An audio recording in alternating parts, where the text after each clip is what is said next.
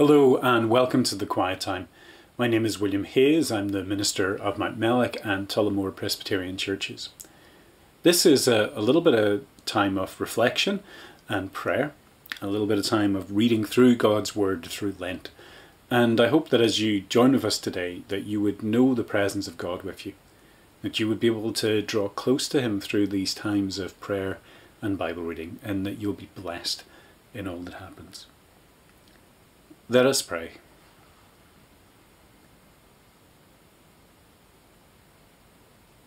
Lord Jesus, we thank you that you're the one who reaches out to us in your grace. Lord, before we ever knew you, you made us and you loved us.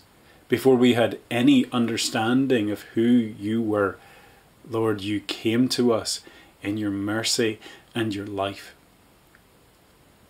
And Lord God, before we had any great understanding of our need for you, before we had any knowledge of our sin or our brokenness before you, you died for us on the cross, that you might bring to us your grace and your forgiveness and your hope. Lord God, we thank you for your presence with us today. And Lord, we pray that we would be aware that you are with us, that we would be aware of you as the foundation in our lives, that we'd be aware of your comfort and your grace, your sacrifice for us and your cleansing from sin. And we ask all this in your holy and precious name. Amen.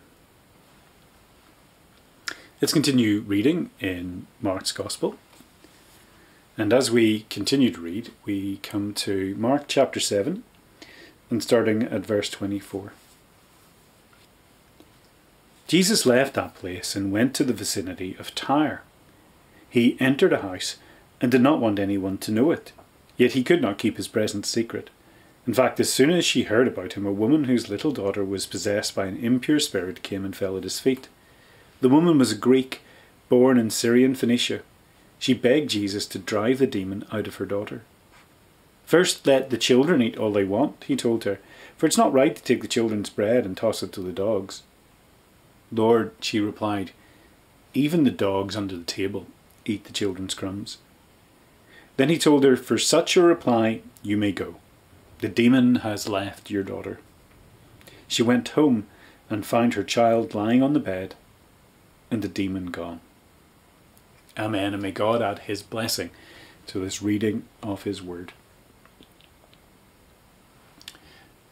In the last reading yesterday, we had this moment where Jesus was beginning to tell his disciples about the ideas of clean and unclean and what they mean.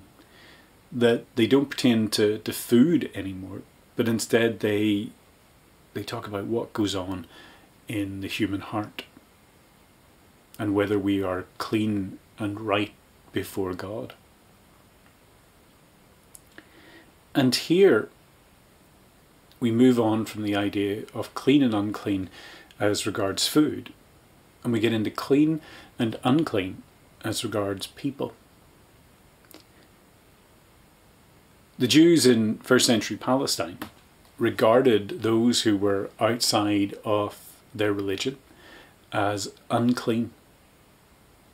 And this was all people who were outside of their religion. Some of the first century rabbis have, sometimes the most incredible and it feels like awful things to say about those who were not Jews. They would say things like that the goyim, that the Gentiles, were created as fuel for the fires of hell. That the Greeks were created particularly for this kind of thing. There was a deep hatred there for the Greeks who, during the time of Alexander and afterwards, had come along and they had conquered and tried to take over the Holy Land. The Jews had fought back, and with the help of the Romans they had managed to take their land back. And it was something that they were incredibly proud of, that they had beaten the Greeks and they had sent them away.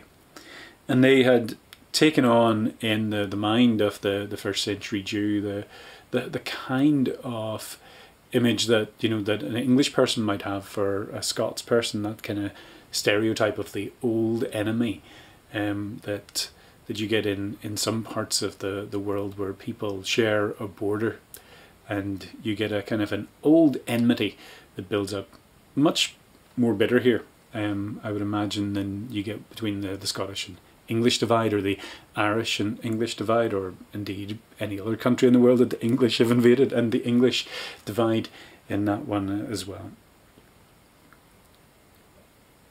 And yet, amazingly, Jesus goes out into that kind of territory of these people. He goes to Tyre, a city-state out with the boundaries of Israel, to go and to spend some time alone and in secret. And this was repeated again and again in Mark's Gospel, that Jesus, who has the closest relationship to God, still needs to go and spend time in quiet with God's Word. And again he's interrupted. And who should interrupt him but a Greek woman, a Syro-Phoenician woman.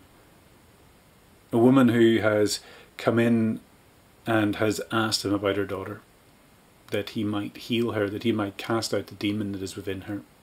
And so here is this unclean woman coming into the presence of Jesus. Unclean in a religious sense, unclean in the sense of culture and the traditions of the culture that Jesus grew up in. And Jesus engages with her in what feels almost like banter. She asks, she begs Jesus to drive the demon out of her daughter. And Jesus says to her, "First let the children eat all they want, for it is not right to take the children's bread and toss it to the dogs." "Lord," she replied, "even the dogs under the table eat the children's crumbs."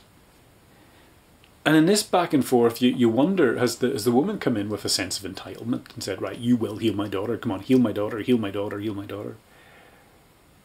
Or what is going on here with this? There's a mystery wrapped up in this dialogue between Jesus and the woman. It's got something to do with her Greekness. It's got something to do with her Hellenic background.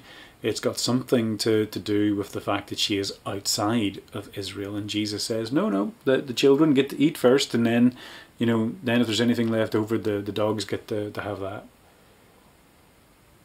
But she humbly then replies to Jesus, "Even the dogs under the table eat the children's crumbs." And Jesus says to her, for such a reply, for the witty nature of it, for the humble nature of it, whatever it is, for such a reply, you may go. The demon has left your daughter. So in yesterday's reading, Jesus was saying that it's not about food, about uncleanliness, but it's about what happens in here. And then someone comes in who is regarded as beyond the pale, who is regarded as being unclean, who as a woman and as a Greek is regarded as somebody that Jesus shouldn't be spending any time with whatsoever. And because of her humility, and because of the way that she responds to Jesus, Jesus declares her clean, and then Jesus cleans her daughter of the unclean spirit that has been afflicting her. The same thing happens later on in the book of Acts. Peter has a vision of food, and he has a vision in which he sees all of the so-called unclean food, all of the non-kosher food that he isn't allowed to eat. And he is told by God, get up, Peter, kill, eat. And Peter goes, no, I can't do that. And the vision happens 3 times. And he realizes eventually in this vision what Jesus had been telling him all along before, that no food is unclean, that no food is not kosher.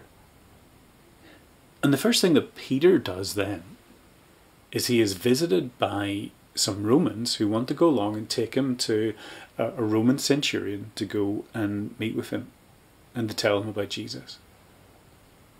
And we realize there the same thing that we realize here, that all this talk about cleanness and uncleanness is nothing to do with food, but has everything to do with people. and everything to do with us learning to burst out of our little religious strictures that surround us, and to go and meet and share with and to love others who are different from us and who we regard as unclean. Let us pray. Lord God, we pray that you would burst our boundaries, that you would introduce us to people who make us uncomfortable, that you would show us what it is to be clean and unclean in your eyes, rather than by the boundaries that we set around ourselves. And we ask all this in Jesus' holy name. Amen. So thank you for sharing with us today in the quiet time. God bless you. Goodbye.